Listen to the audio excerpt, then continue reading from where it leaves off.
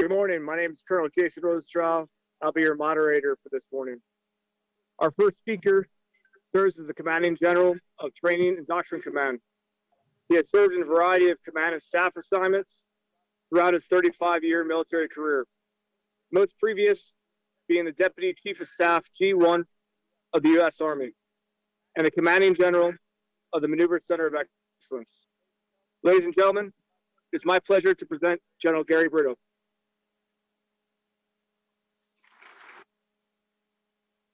Hey, good morning, Fort Benning, and good morning, everybody. I got a small delay on this side, so I'll try and synchronize everything well. First of all, I guess I'm coming through okay, so I'll leave it at that and continue on. I know we, because of connection issues, just a few minutes late, so I'm going to keep us on time today anyway. First of all, thank you for the opportunity. I've been the TRADOC commander now for exactly, in 1 hour will be exactly 7 days, a full whopping 7 days. And because of this pesky thing called COVID-19, I've had 3 of those days working from home. So things like that just happen. I guess we're all vulnerable, but feeling really good, and we got a great team, and honored to be spending some time with you, although virtually. Definitely would have loved to have been there in person, especially having spent a lot of time at Fort Benning. So regretfully, I'm here back at Attack CP rear Eustis. Everything's going well. Hey team, I know I have a lot of representation there from the TRADOC staff and commanders there, to include my battle buddy, Command Sergeant Major Hendricks as well. He's in the room today, and I know they could help fill any information gaps that we have that I may leave out. And from what I understand, over the last 2 days, you received a lot on the, what I'll call the enemy situation, and a lot of our strategic marching orders from the CSA, secretary and others, and the commanders that are on the ground. And from looking in the audience, from the quick snapshot I had, all the seats are full. So today, I just simply want to talk a little bit about what TRADOC does and what TRADOC is for. From my 7-day perch in the command seat, and but also shaped a little bit by some time on the DA staff, 2 years on the DA staff, and also, as the moderator mentioned, some time in one in TRADOC and of course at Fort Benning beforehand. And I know we have some great leadership and leaders doing some great things for our United States Army now. And just like you, I'm very honored to be part of that, putting on the boots every single day. And yes, I do have on boots today, even when I'm working at home. Now, I know firsthand, ladies and gentlemen, and I know you do as well, the people, modernization, and readiness are our priorities for the Army. And our Secretary has laid out a very clear six priorities also. And everything we do, as you well know, is focused on those priorities. And you have a large part of that. You in your position as a student, cadre, commander, staff, everybody that's down there visiting today. So again, kind of opening my opening comments, what I'd like to focus on is a bit of what TRADOC does. And I had a mentor many, many years ago said to focus on kind of what you are for as well. If you want to correlate that to task and purpose, not the media outlet, but our doctrinal terms of task and purpose. And I think you can kind of nest that more closely to the understanding that we're trying to get to today as we talk about people, modernization, and priorities. Now, I'm very happy, should I say, as a command, to be partnered very closely with AMC, Army Futures Command, Force Comm, supporting all the ASCs and ACOMs. But a bit on TRADOC, and I know you know this now, and if you're sitting in the audience, you're part of it. Unless you came in the Army and retired before 1973, everybody that has served or is serving has been touched by TRADOC in some form or fashion. Some form of fashion, whether basic training, some level of professional military education or something, you've been touched by TRADOC, and that's going to continue to be that way. Now, perhaps my words, and I'll offer them up as my words, TRADOC is very foundational to every single component of the United States Army and every single unit. And in preparing and transitioning to this job, I had a couple non-commissioned officers and officers as well that made it very clear that I understood just that as we venture into this position. And I would impart that upon you as students as well, which I guess we have quite a few in the audience, and the commanders and leaders of which you're going to work with and continue to serve with as well. So with that, team, I'd like to transition to the first slide, please. I don't see what you see. Well, now I do. Simply what TRADOC does. Now, as I mentioned, unless you have been retired before 1973, you've been touched by aspects of all of this. I know every one of the graphics in the boxes do not depict all of the MPF, but a large part of our business as a TRADOC organization, as an Army organization, is anchored on just that. And I would bring your attention to the upper left box as I look at it, maybe upper right for you, on the recruit, train, develop, and help guide and shape as part of our Army team on where the Army needs to go. And if I could simplify that just a tad bit, from the future soldier that wants to come in, shows the propensity to come in, and I know we will talk about that a little bit later on. And this afternoon, you'll have I'm tracking a panel with some of our TRADOC team members, specifically laser focused on the sessions that talk to that some more.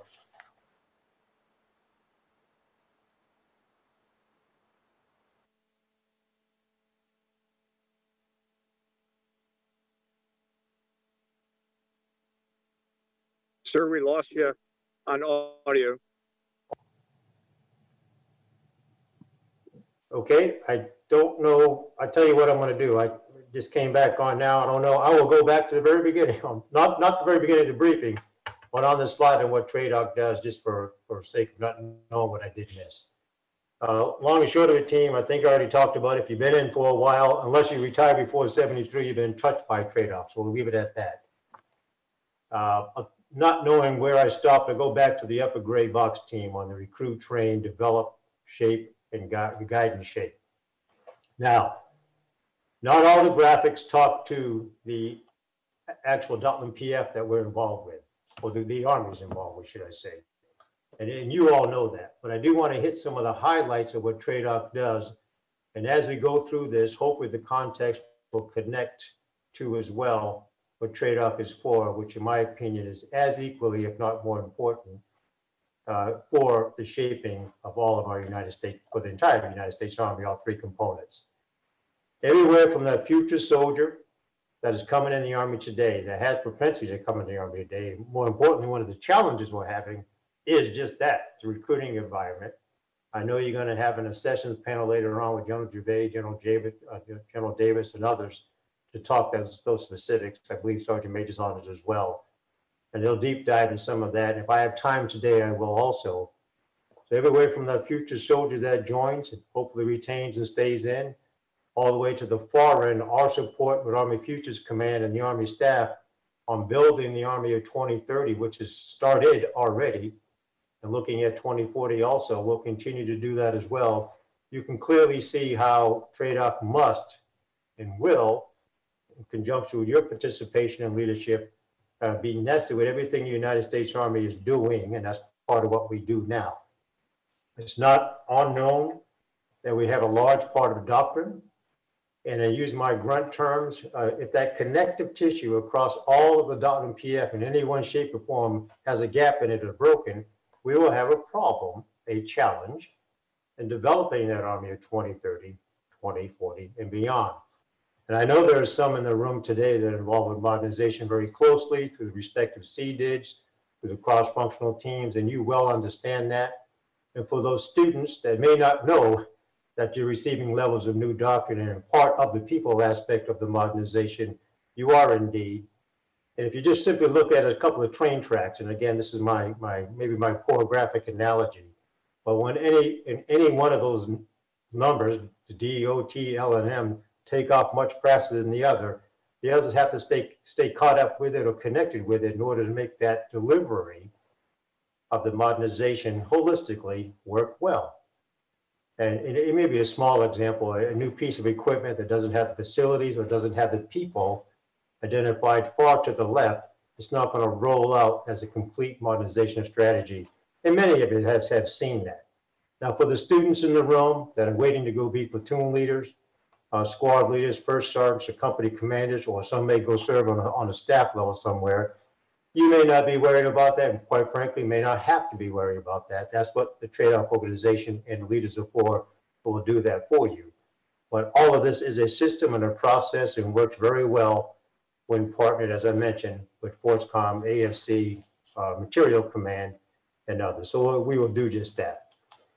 Now, of course, a little bit of plug on the organization itself. And I mentioned early on, every aspect of every soldier's life, from, hey, it's time to come into the Army, go through the MEPS, get your haircut, go through the graduations and training, whether from private to sergeant major, or lieutenant to general, you're going to be touched in some way, shape, or form from TRADOC, whether it's through the 10 centers of excellence, the 33 schools, the over 1,400 JRTC programs, and that's growing, and you name it, everybody in this audience in some way, shape, or form will be touched by the organization. And I do not bring it up in a bragging way in any way, shape, or form, because it's only as effective and will be continue to be effective when partnering with FORSCOM, AMC, AFCs, in the Army at large, and of course the support of the commanders represented in the room today. So that partnership is what makes it successful. Again, not seeing the exact slide you're looking at, but doctrine's key, a very, very important role in working the organization of the unit. Now, there is a level of complexity with that, working very, very closely with the centers of excellence, of course, which is TRADOC, and the Army Futures Command and our DA staff. But I won't go too long because I wanted to say some time for Q&A at the very end. But as mentioned, we need to have that connective tissue across all the MWFC as we develop our Army, train our Army, and quite frankly, build what we exist for today. Okay? Okay, team, what I would like to do now is move on to the third slide, and it should be titled What TRADOC is For. And I am going to spend a little bit of time on this one, and just kind of talk to you in my words, and I'll ask to phone a friend if my sergeant major or any of the other team or the staff in the room would like to assist. And I won't mention the mentor by name, but a couple years back, and this happened to be when I was serving in the TRADOC, said when developing any ideas, in this case, we were actually looking at Force 2025, looking at some new FM rollouts and some other things. It's always so important to connect what you do to what you're for, and that what you're for was going to greatly assist our United States Army. So I would like to take it in that context as we talk about it. Again, in Truth in Lending, I worked with the staff over a couple of days prior to assuming command, and wanted to land on this message for the audience today, not only those that are students, but for those that have been committed leaders in our United States Army. So first I'll go, TRADOC is for our soldiers. And I would offer up our soldiers from the new private up to the new general, all ranks in between. Warrant officers, of course, included. Now, I did not see the Chief of Staff's brief early in the week, but I can tell you that he is, and rightly so, a laser focus on combat readiness, and everything to the left of that builds it. So the cohesiveness, the dignity and respect that we need to build is all part of what is needed for the soldiers. Everything that works up to the great doctrine, the solidified training, the connection with the combat training centers, which I think some of the leaders are represented there today, all of which TRADOC has a piece of, whether it's the targetry, understanding the OPT4, the doctrine and leadership that's involved in that, all of that builds a combat readiness for our Army is critical. And for that reason, all of the energy, the brain power, everything we need to do, and the connection of the MWFC, as mentioned here in a few of those slides, is critical. On the top bullet of the slide is critical within the domain of TRADOC. You will note that I have in parentheses both military and civilian. Now, I do realize it's a large organization from my previous life, previous position, that focuses on the civilian nature, the civilian leadership in our Army. Ladies and gentlemen, we have 289,000 civilians that support our military Army, civilian professionals. We would not succeed without that.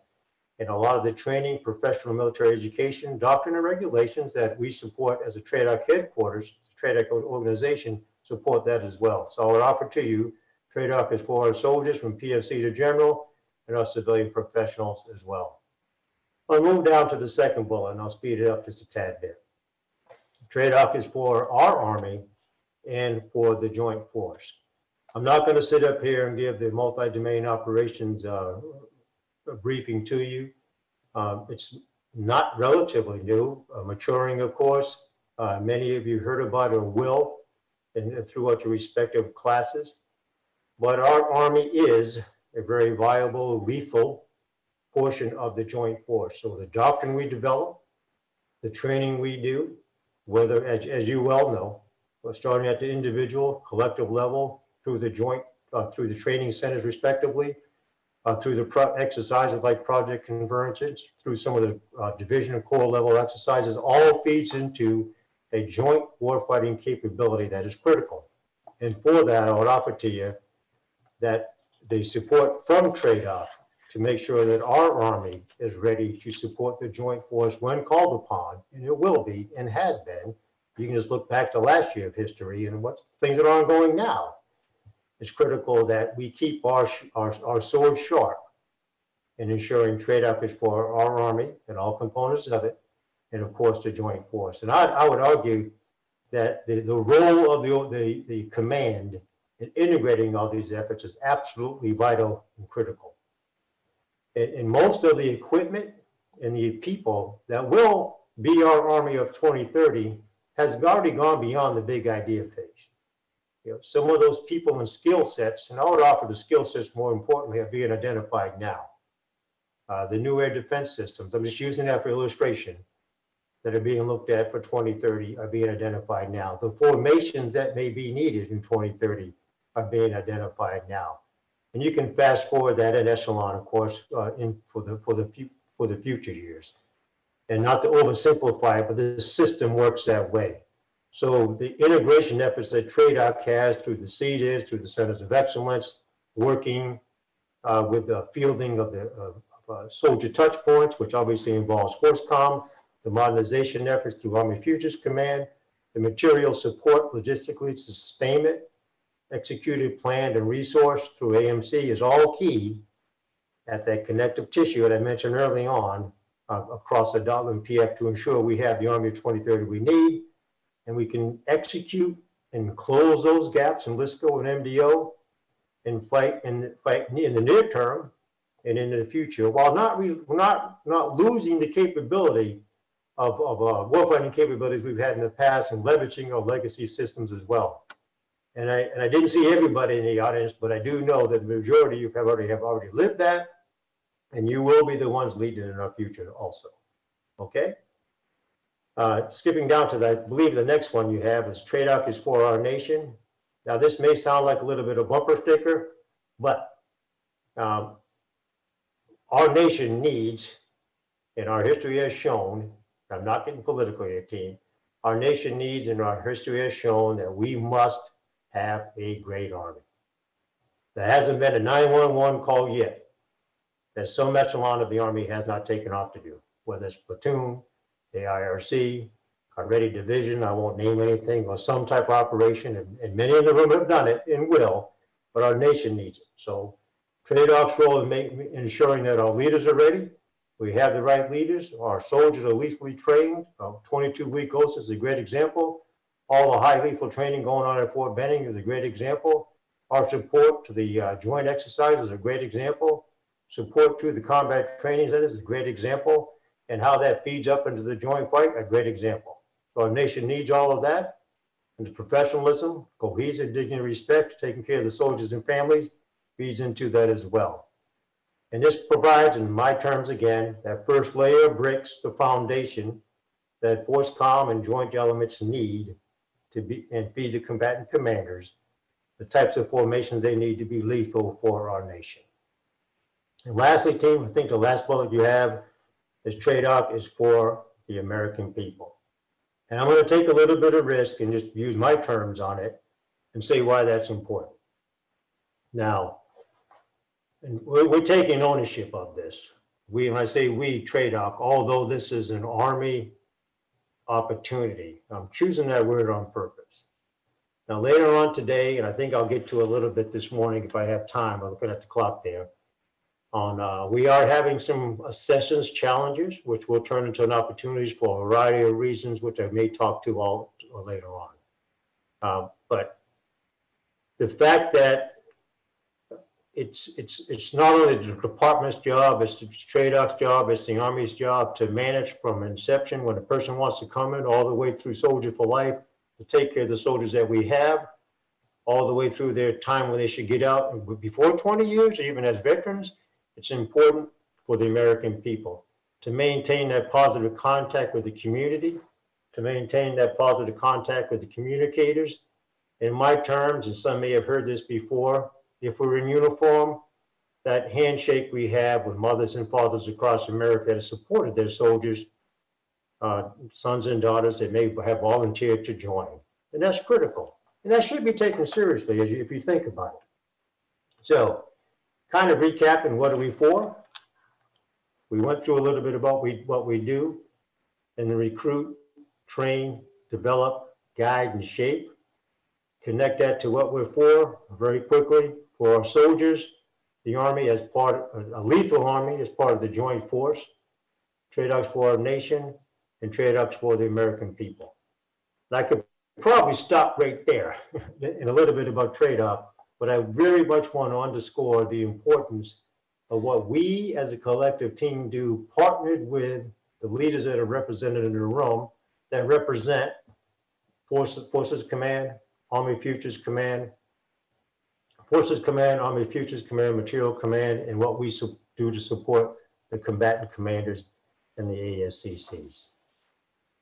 So with that, ladies and gentlemen, I'm going to shift focus just a tad bit onto modernization. Having covered the somewhat at the 20,000 foot level, prioritization of people, I want to shift a little bit to TRADOC support to modernization. And that should be on the next slide, and I think its title starts with understanding. Now, I would like to connect this team, and again, unfortunately, I wasn't in the room when you received the Intel update or spoke with the chief, I believe. But I would like to connect this to, which is not old school doctrine, just plain doctrine, and understanding the enemy situation. I know you received a very good brief on that earlier this week, and some of the small groups are talking about it as well. And I'm only giving an example of using Russia, Ukraine, and our lessons learned on this situation. But I believe, I would offer up, what that offers up to his team, and just looking at just this small little vignette of Russia, Ukraine, is the importance of continually ensuring we, as the United States Army, maintain an overmatch and a dominance. We don't need a fair fight. It's not about that. We want to be dominant in every aspect of the domain. I won't go into all the MDO and other aspects, but the dominance is necessary. And to have that, you can walk it back to kind of what I talked about earlier, what we do and what we're for. And that's TRADOC's main piece and main contribution to maintaining this dominance for our United States Army in support of Futures Command, AMC, FORSCOM, and others. I know you keep hearing that, but I want to ensure that this is make it very clear this is an Army fight and an Army battle. Now, I do have a small example on the slide I believe you're looking at that is more than just more than just a material issue. And I offer that up to underscore my point again, ladies and gentlemen, about the connection and the necessity between a balance and an up tempo, as mentioned in the middle there, on all the doctrine PF. So doctrine to support the next generation tank. Doctrine organization, the right people that'll support the next generation combat vehicle. The whole bit, again, on training for the next generation IVAS or whatever we're going to have out there through our modernization priorities for the Army.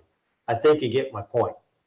So if I can wind that back just a tad bit, all that TRADOC does, supported by you, and will be led by the great leaders in the room, once you're out of the student role, is critical.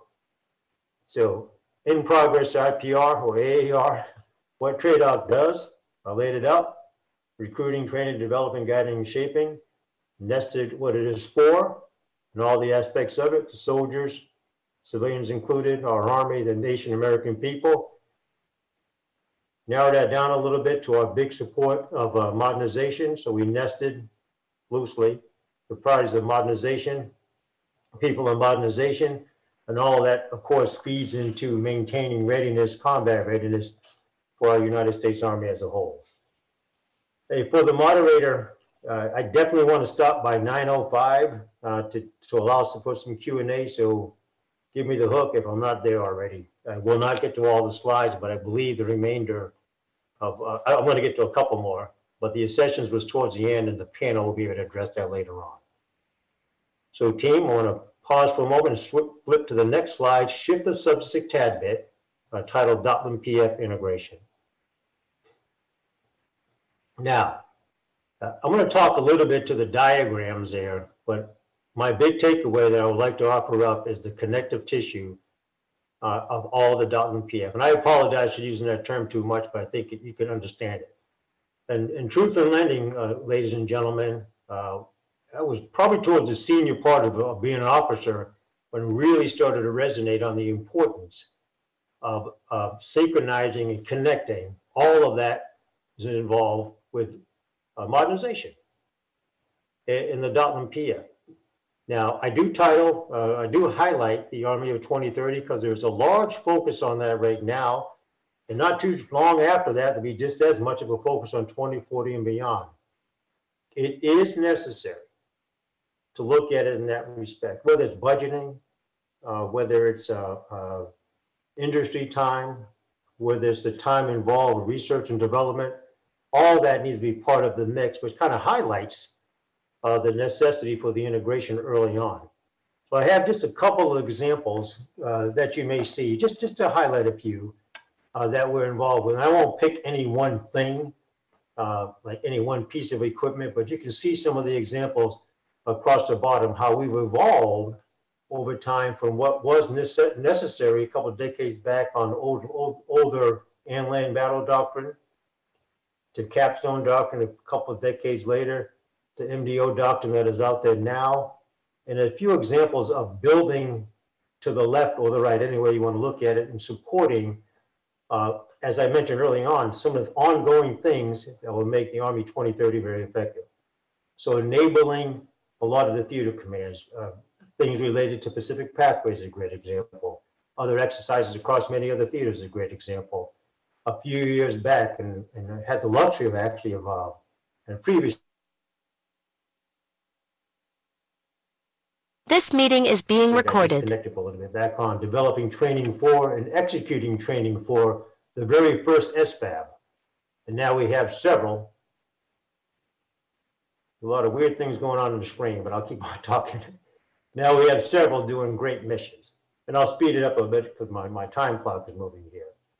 But long and short of it, team, you can see examples across all these components of .MPF that our Army is executing now. Students in the room, you are an example of where our Army is working for Project Athena, connecting leadership development, education, and professional growth from young officers all the way up through senior officers as well. Team, I will mention there's a distinct connection, deliberate connection with what the field does, what the commands do, what the headquarters Department of the Army staff does as well. Okay, team, because I see some movements on the screen, I'm going to take just 3 more minutes. I'll go to the next slide, and I think that may be a good stop point for me to take some questions and answers.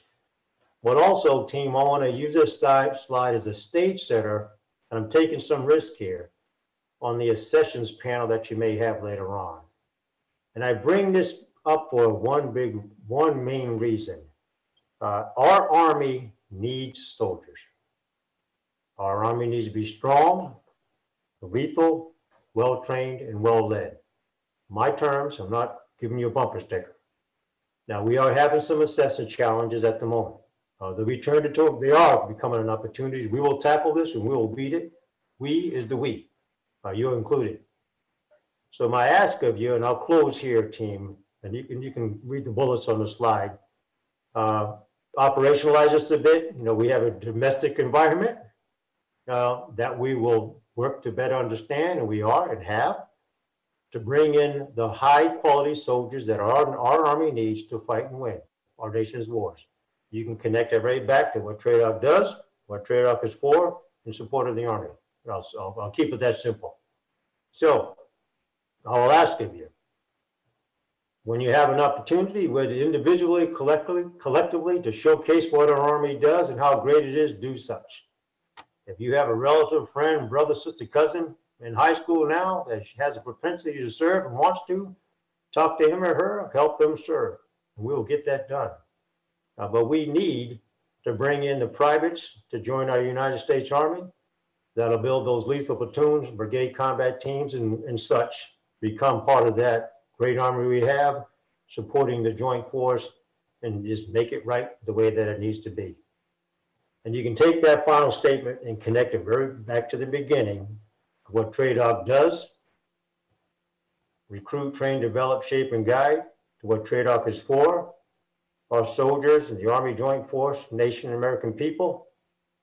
I talked to some of the MPF, our big support of people, modernization, how it feeds into combat readiness. I know you heard that from the chief. And almost a state shitter a bit, again, taking risks, not knowing what the panel is going to talk about on the assessment panel you received later on this afternoon. So with that team, I'm going to stop here. Again, I apologize for not being in person. I really wish I could, but doing the right thing and the safe thing. And I know you're in great hands by the leadership of Fort Benning and those in the room today. And I'll pause and be happy to take any Q&A if we should have any. And have a safe day. Thank you so much.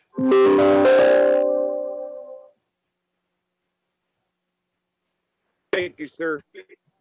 We'll moderate the questions from up here. So again, bring the note cards up if you have any questions. I'll ask the first. Sir, how should the Army address the accession challenge in the long term? Yes, a little choppy at this end, but I think you asked me, how should the Army address the accession challenge in the long term? Thanks for the question. I'm glad you mentioned how should the Army, because this is an Army problem and we're all in it. All three components are being impacted a bit. So long term may not, I'm not going to go out 10 years, I'll say now, and follow it over the next years. But certainly, we are working on our Army brand and be able to focus that on future soldiers that want to join, connect to them, build that propensity to serve, talk to America as well. So that's necessary, for one. Two, showcase our Army. We're a damn good Army. I wouldn't be here now if that wasn't the case, and you wouldn't either, the folks in the room. But we're a damn good Army and a lot of great things going on. Anywhere from the cook that wants to cook, and he comes in to do just that, of the 155 jobs we offer. If he wants to cook, or she wants to cook and jump out of planes, they can do that too. So we can showcase our Army. And I would ask everybody in the room to be the ambassadors to help us do that. So branding, of course, media engagement, social media, the whole bit. Showcase your Army, how great it is. And we can also help to minimize those negative things that have existed, which also, unfortunately, put a nasty label on the Army. We just don't need that. So prevention of harmful behaviors and other things, which is always hard to fight against, we can do that as well. In the much bigger picture, we are looking at policies. Tattoo policies is a great example. Better ways to connect with educators across the country. I will tell you, we're feeling the impacts of not being able to connect with America as closely as we wanted to because of COVID and other things. And we're getting through that now. A large part of that is on TRADOC, working with an accessions task force also being stood up, or has been stood up at Headquarters Department of the Army. So this is an opportunity, it's a challenge. I'm going to use the word a huge opportunity that we must win, and we will. In order to be that Army, we need to be for the Joint Force, period. And you think about it, there are sergeant majors in that room today that were privates at some point. There's generals sitting here that were lieutenants at one point. And we owe it for our Army to do just that. So I'm kind of broad, but showcase our Army, how great it is, tell our story. We need everybody's help there. We will not waver on quality, that much I can tell you. And our piece of it is to ensure once a future soldier comes in, they're trained lethal, good character, good reputation, and part of a cohesive team. Thanks. Thank you, sir. For the next question, as the Army focuses resources on modernization, what impacts do you anticipate to TRADOC, and how do we mitigate? Yes. Well, managing resources is a balancing game of some respects. Now, I will tell you, and I'll share, and I actually feel very privileged for this. Having just come from the Army staff and seen how that process works, for one, we need to ensure our equities are well understood when those very tough decisions are made by senior leaders on where resources are going to go. And you're probably talking, and as rightly so, money. And it's a big level issue. So having served some time on the staff and a level below that at Fort Benning is to ensure that our equities and responsibilities are well articulated, and they have to be, and shared and well understood on how they fit into the modernization of the Army as well. So we've done that, we'll continue to do that, and I've seen how these hard decisions are made. Now, truth in lending, every organization will feel some level, may feel some level of a discomfort when priorities are shifted or resources have to be focused in a different area. Now, it could impact, in our case, civilian strength. It could impact military strength. It could impact money we need now, money we want now for XX building that gets rotated later on. So very much a balancing game, but I would tell you it's good old school sleeves up staff work to ensure that equities are well understood, priorities are well understood, and when you're ready to execute, the requirements are laid out clearly with respect to modernization. And not to give a foot stomp, but I will in this case. That kind of highlights my point of the connective tissue behind Dotland PF. All aspects of the Dotland PF that TRADOC may have responsibility for may need to be well understood when it comes to any modernization program, or you may not get the resources that you need. Now I'll leave it at that.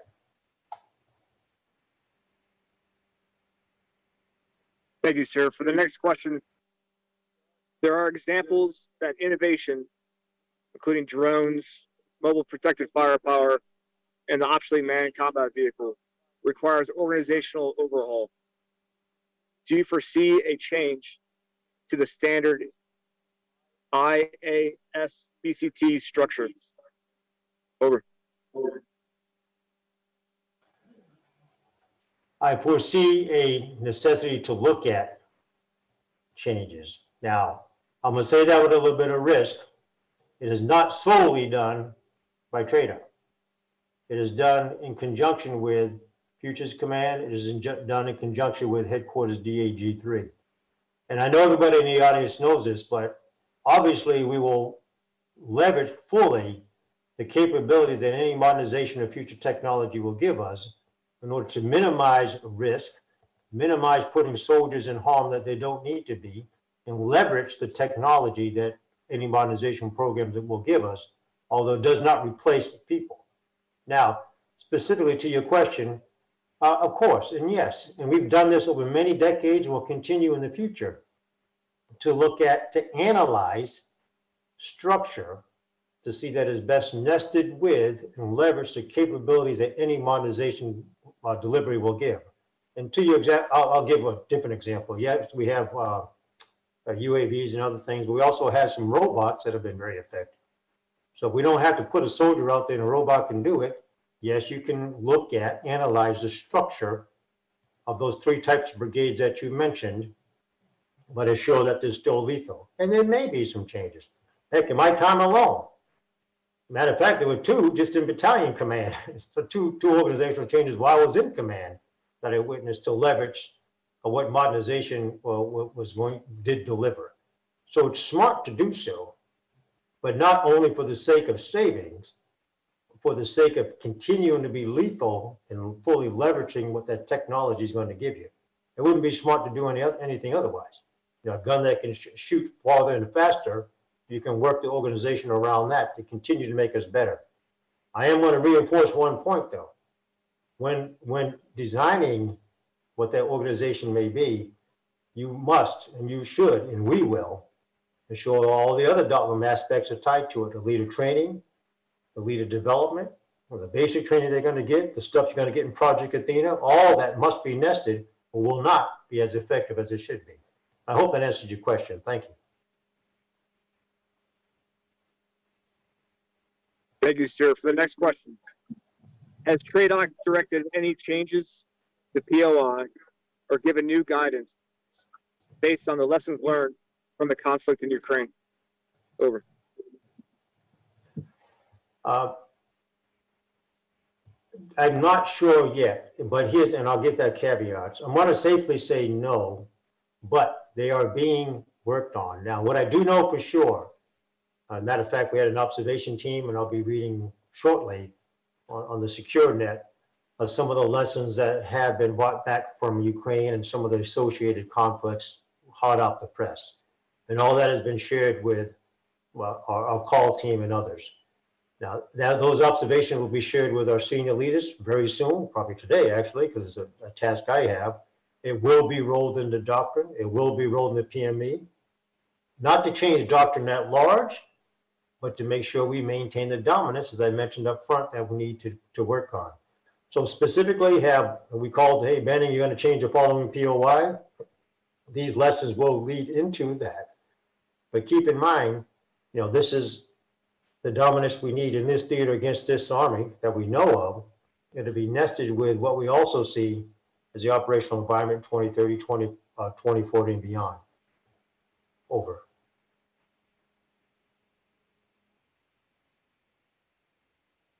Thank you, sir. The next question. So, the question from a MCCC student is that in his former FORSCOM unit, there's a perception that a lot of the NCOs are being pulled to fill TRADOC positions from FORSCOM. How do we ensure we have a balance between the right leaders in TRADOC and FORSCOM? Over. No, that's a good question, and I tell you, I feel fortunate just having left the G1 to help answer that one. And for the student, from your perspective, I probably would have thought the same thing as a captain, but I will tell you that it's not true. I want to explain it a tad bit. I apologize for laboring on this one. It is a balance for our Army and where the priorities need to be met. And I'll just pick a squad leader as an example. As squad leader is as big of a priority as is a drill sergeant and a recruiter. Now, the work will be that the normal life cycle of professional assignments for non-commissioned officers and officers will fill those requirements when the requirements are well known. Now, truth in lending, and all of the Army saw this, we did have a bit of a surge a few months back where we had to have recruiters that had some experience, previous experience was successful, go focus on recruiting type issues for a short time. That did happen. But to your point, it's as important that the generating force requirements for non-commissioned officers, qualified platform instructors is a good example. Drill sergeant recruiters are filled along with team leaders and squad leaders. So it is balanced as closely as we can. And the communications between TRADOC, FORSCOM, HRC, the G1s around the world will help manage this. And also feeds into the rearm process, which the G3 probably talked about earlier this week. I think he spent some time with you. Now, for the captain of the career course, you should, and I'm really glad to see that you are concerned with that. But the bigger Army is equally, if not more concerned with that, to ensure the proper balance is there so we do not lose that combat readiness we need. But if you look at it this way, if you don't have this qualified leaders as well to build that first layer of bricks, you're also going to have a problem. So it's a consistent balance game. The communications between each other, between the commands helps to get to that. And then you have those things that happen where you have to send this unit over here and they need to be filled to a certain percentage. Family issues, stability, EFMP, spouse employment, professional military education, retirement, all that kind of feeds into that calculator. that goes into human resource management, which you shouldn't be aware of at the captain's career level, but all that feeds into it as well. I gave you a long answer, but not quite true that we're taking from one organization to fill the other. It's a balanced game that has worked closely and will continue to be more fine-tuned. Thanks. Thank you, sir. We have time for one last question, and then we'll leave time if you have any closing comments for us. So the last question, how is doctrine going to evolve to address the UAS threat? Are we looking at having a react to UAS battle drill? Over. That's a good one. I would tell you, for one, understand the UAS threat, which moves very quickly because it's a quick technology. As the technology gets better, and sometimes, especially for our adversaries, that capability is cheap to make. Doesn't cost a lot. So we need to stay ahead of it as the best we can. There'll be aspects, and I'll just throw it out there. There's some aspects of doctrine that need to catch up and will, to ensure that we get the proper UAS doctrine out there. I didn't quite catch the last part of your topic, of your question, but tied to doctrine, I think it was on battle drills. Certainly, whether it's through a center of excellence or a combat training center or others, we will and always have developed battle drills, SOPs, and other templates to help us train better, to meet the doctrine, to maintain that dominance that we must have. Thanks.